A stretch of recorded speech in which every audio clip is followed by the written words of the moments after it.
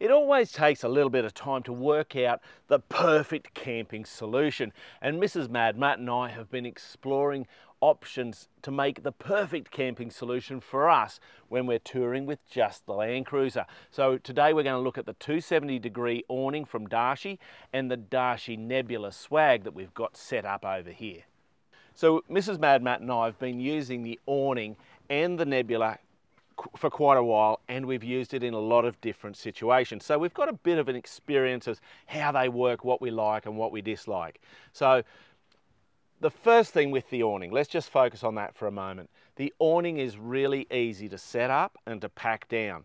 And think of going to the beach for the day. That's exactly what you want. You want to be able to pull up, put the awning up, get some shade, enjoy your time, and then you go, let's move up the road a bit, pack it up and move. And it is really easy to do that. Now, obviously, when you're setting up like that, you're not going to set up all these walls and everything. We're camped here without moving the car for like 3 nights. So that's why we've set up a much more extensive campsite. While I'm at this part of the awning, one of the considerations to be aware of, and it most likely won't bother anybody else, but it just has to do with how our drawer system works, and it's to do with this part of the awning here. So this drawer comes out and it's full of junk, and then we've got this table slide that comes out, and that just comes outside of the awning there. So it's just a consideration, and I only raise it because it may be a consideration for you. So there is an awning panel that zips on here and goes out as a cover. So if it was pouring rain, that's what we would do with this situation today for us. The next thing I wanted to point out to you is these poles here. So these poles, they actually clip into these the framework up the top here, and they live in there, and I like that because it's all together. I get frustrated when you've got lots of different components to your accessories, that a bit has to live here and a bit has to live there. That annoys me. So these poles living with the frame just works great, and the poles can actually clip off, which is cool as well, because sometimes you don't need the pole there for whatever reason, or you want that pole to come onto this frame here, and so you can clip it on there. So it's got that flexibility, which is kind of nice as well. Let me show you how these poles work. So you lift the pole up there, screw that in, put that up there, and that's it, it's packed away. And it's on that little hinge pin down there, which can come out. So it just pops off like that. So yeah, I like it. It's nice and easy. So let's talk a little bit more about the side panels and these panels here. So they're quite flexible in the way you can set them up and use them. Now, I've tried to set up a bit of a variety here to give you an idea of how they can set up. So firstly, you can fold it up like this so that it's ready to go when you want to put it out or whatever you want to do with it. This section here and this section are one piece though. They're joined through here and they zip onto the awning together. Okay, so just be aware of that. So I've got this section here set up like this. Now you can see it's sagging in the middle here.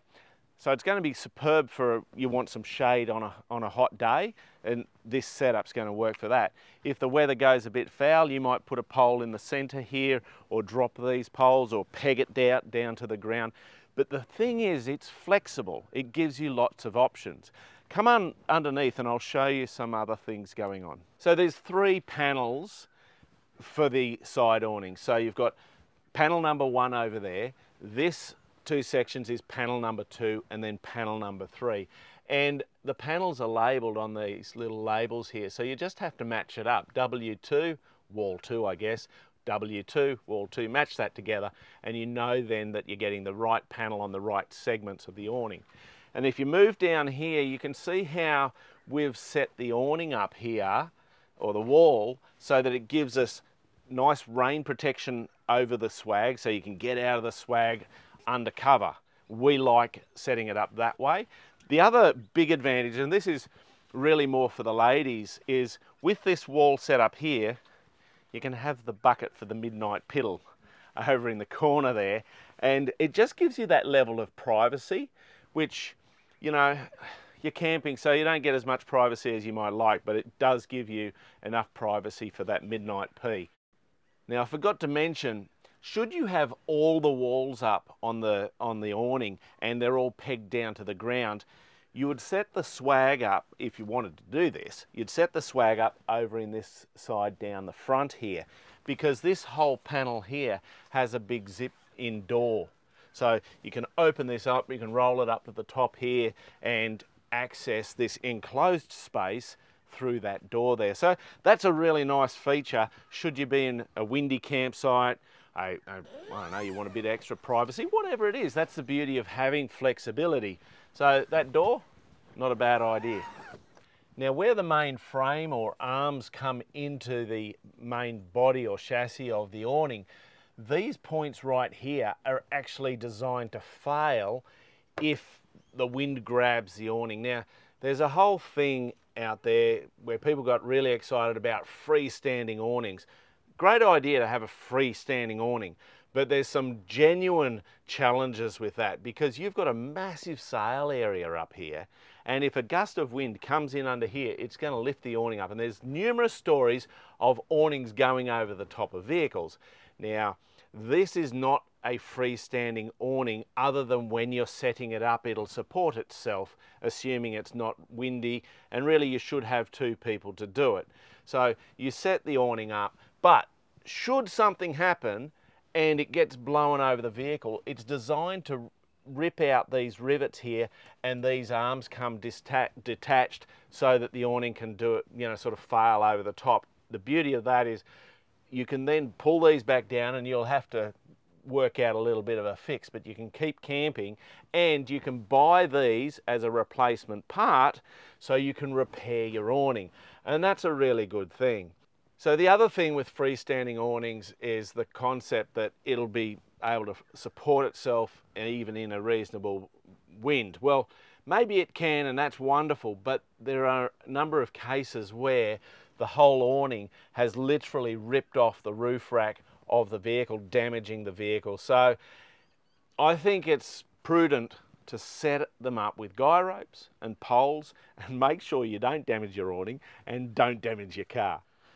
So that's the Nebula. Now, we've opened up the side so you can see it a bit better, okay? Now, this is a really comfy swag to sleep in. It's spacious, and you can sit up inside it. It's almost more of a tent than a swag. I think the reason we call it a swag is you can pack it up with everything inside. Well, not your pillows, but we use the Cozy series self-inflating mattress inside this tent and or swag, and it gives us a really nice level of comfort.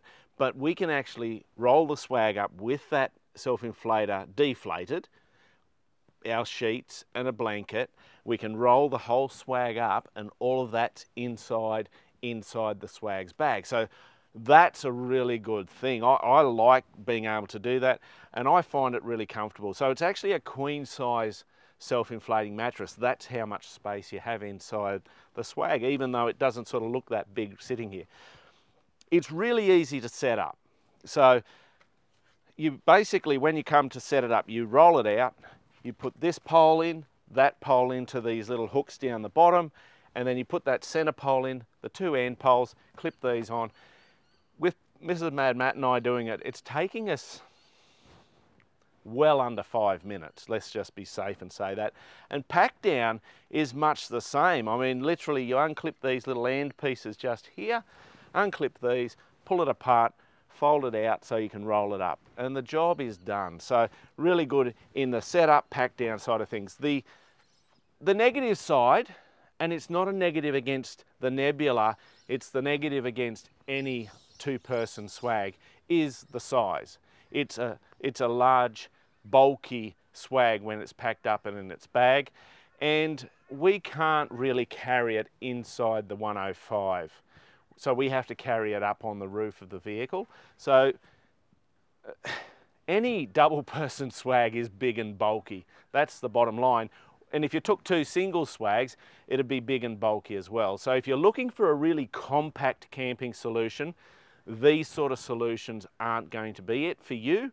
But if you want a really comfortable, waterproof, it's dark inside when you're sleeping, so you want to have a sleep in the morning, it's nice and dark inside. If you want that style of swag, something like the Nebula is definitely going to tick some boxes for you.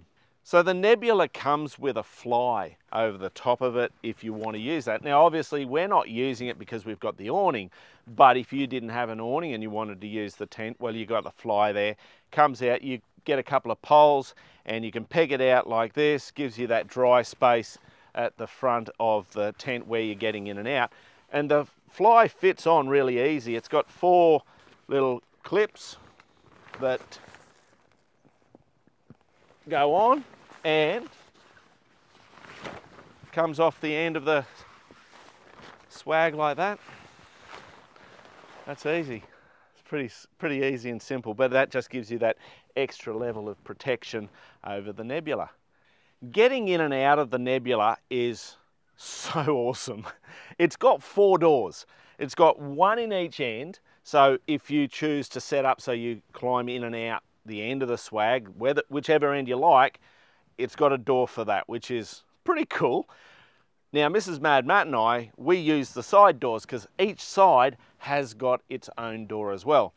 So one of the beauties of that is if you were set up like we are now without that panel that we had set down, I can get out this side of the swag, Mrs. MadMatt can climb out that side of the swag, and you're not climbing over each other during your sleep. With the way we have it set up and the fact that we both tend to get up for the midnight pedal at the same time, we just both get out the same side of the swag. But you've got the option and the flexibility to use the swag how you want to use it. And that's the beauty of customized solutions. So that's how Mrs. MadMatt and I use it, but that's the beauty of this, is you can use it how you want to use it, and we're all different. How cool is that? So let's talk about ventilation. This is probably the one area where Mrs. MadMatt and I feel like the Nebula could be improved. It's not that the ventilation is bad, there's just some things about it we go, possibly these could be better. So you've got this ventilation point here and there's another one over there. They're the only 2 designed points in the swag that we can understand. The issues with these are, you imagine that you go to sleep at night and you have this open so you get a bit of cross breeze. That's lovely. Middle of the night, it starts to drizzle or rain and you want to close this down. You've got to get out of the swag or undo this section here to be able to close that down because the zips are on the outside of the swag. In my mind, this section needs to be, you need to be able to zip it up from inside. You don't want to get out of bed or have to faff around to close them up. That's my personal opinion on the vents there.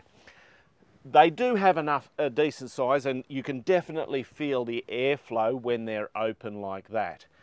The other thing is you've got these sections here which provide like a nice shelter. I don't know what the proper word would be, but it's a nice shelter over this doorway. But I would think that there should be a zip up in the top here so you can open that up as well as the other end and get that breeze or airflow through the top of the swag. I think that would be really nice because the only way you can access that at the moment is with this door here, which folds up and then you have the fly mesh there. But with this out, if it starts to rain, you've got to close this down in the middle of the night, and now you've got it's raining, so you've got a lot of humidity and no airflow. So I just think that's an area that could be improved, but it may not bother you. And look, the last 2 nights we've slept here, there's been no condensation inside the swag at all.